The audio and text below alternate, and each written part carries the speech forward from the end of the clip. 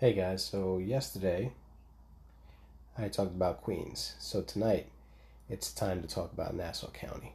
Alright, so in Nassau County we had 997 new listings, 623 under contracts, 914 closings, 247 leases, and then you had 323 price changes along with 46 extensions. So that's with active listings at 3,857, right?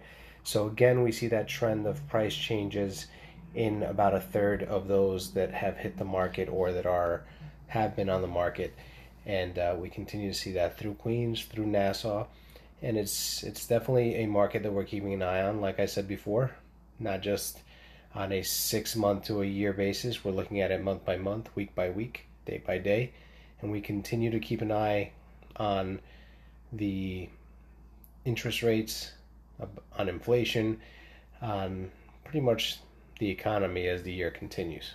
Here are the numbers for Suffolk, where you see over 1,100 new listings, 915 under contract, 1,242 closings, 204 leased units, 299 price changes again, along with 70 extensions. So you see the trends continue along Queens, Nassau, and Suffolk counties.